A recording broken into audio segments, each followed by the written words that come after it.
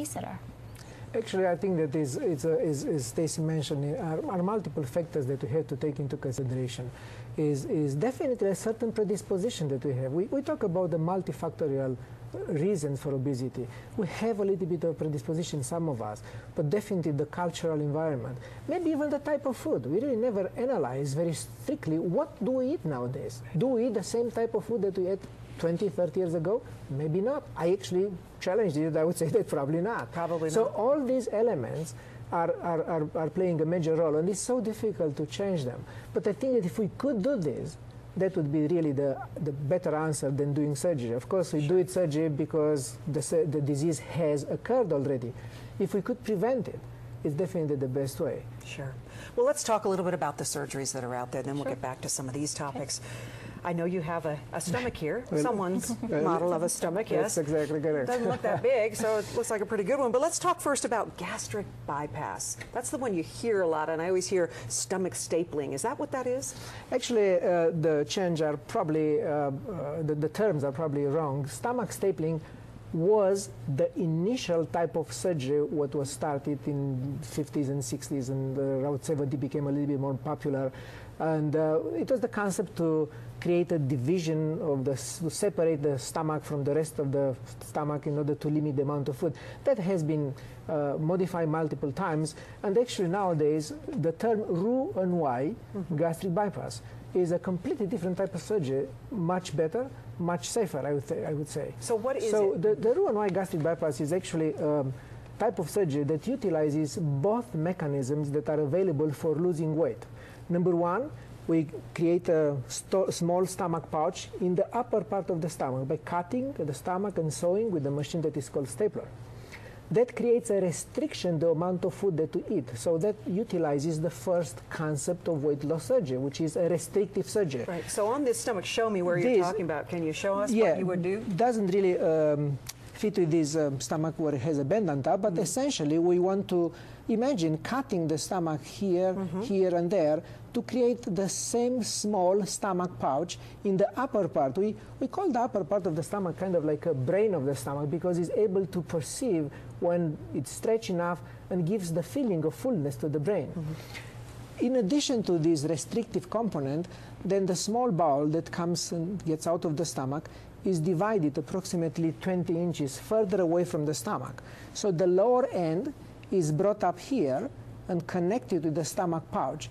We call that limb the Roux limb or the alimentary limb. Actually, the surgery is named from the French surgeon, Dr.Doru, who came up with this concept initially after reconstruction secondary to significant stomach surgery after the cancer. Nowadays, the same concept is utilized for our weight loss surgery. The lower end of the bowel is connected to the bowel again, and that brings the juices from the liver and the pancreas, the biliopancreatic juices. So the food is restricted here and then jumps over the stomach and the small bowel, creating a degree of malabsorption. In other words, the food is not really properly processed and absorbed because it jumps over a segment of the stomach and small bowel. Right, so you're not taking in as much, therefore you're not going to gain as much weight. Correct, but in addition to this, you reduce the absorption of the nutrients. That is why this surgery, we call it a mixed surgery utilizing both components, malabsorptive, in other words, lower absorption, and restrictive because of the stomach pouch is very small. So that is actually the Roux-en-Y gastric bypass, which is very, very different than the concept of stapling. Okay, and then lap band is the one you hear a lot now. We have a graphic of that. If we can take a look at that lap band graphic and talk about it a little bit. Dr. Perlman, can you describe what a lap band surgery is? Sure. Lap band is kind of the term. There are two companies actually providing adjustable gastric banding right now, the lap band and the Realize band. And basically what both of them do is create a small restrictive stomach pouch. So you're essentially banding the top of the stomach.